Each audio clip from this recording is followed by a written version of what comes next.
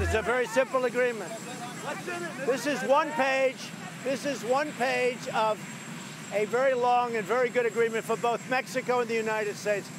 Without the tariffs, we would have had nothing. If they bring the numbers way down, we won't have to. But this is my option. It goes into effect when I want it to, but I have a lot of respect for the president of Mexico. I have a lot of respect for the people we dealt with, so I don't want to do that. Bueno, pues resulta que un fotógrafo del Washington Post, un fotógrafo de nombre Javin Botsford, tomó una fotografía en la que se alcanza a ver parte del documento.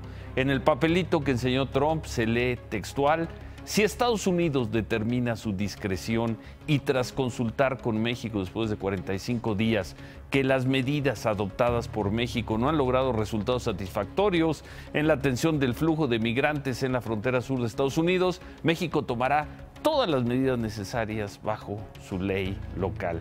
El documento está firmado por Alejandro Celorio, que es el consultor jurídico de la Secretaría de Relaciones Exteriores, la nuestra, y por Marek String, el subsecretario adjunto del Departamento de Estado.